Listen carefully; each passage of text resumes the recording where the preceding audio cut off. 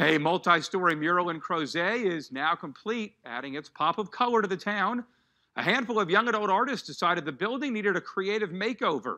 English Meadows Senior Living agreed and footed the bill for paint and equipment.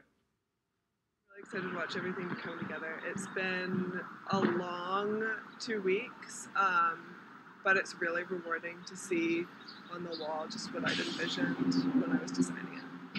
Artist Emmy Thacker says drivers have been rolling down their windows to say they love the mural and that she's glad to have a hand in beautifying the space. You can see photos of the mural painting in progress through a link on our website.